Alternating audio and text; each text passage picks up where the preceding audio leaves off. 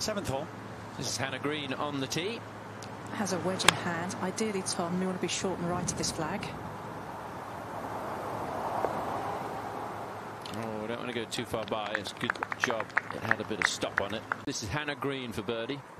And this is going to have a good bit of swing to it, Tom. Anytime you're sort of hole high on these greens, it's going to move a lot.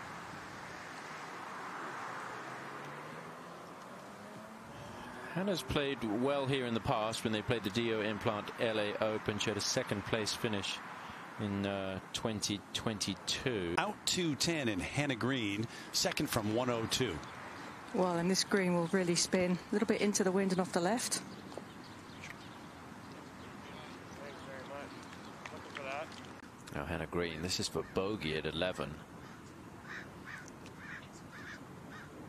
So on Thursday, the flag was at the back. It was the 4th hardest hole, 17 birdies. Friday, they put the flag at the front, and it was the 5th easiest, 30 birdies. Today, hardest hole on the golf course with that flag on the back left. Moment ago, the second at 14 for Hannah Green.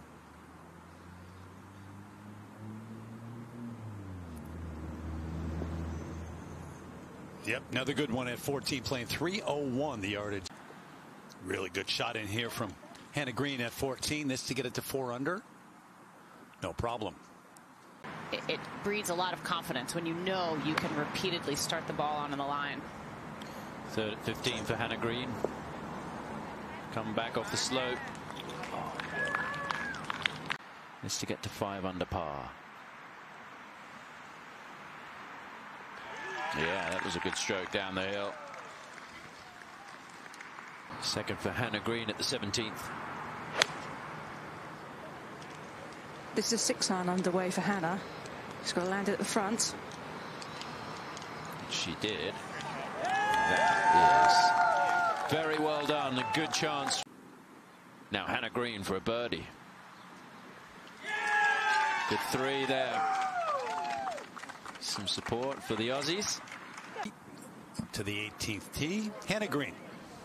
And that's a pitching wedge on the way. Yeah, it looked like she took a really big swing at that one, trying to get some extra spin. Nicely done.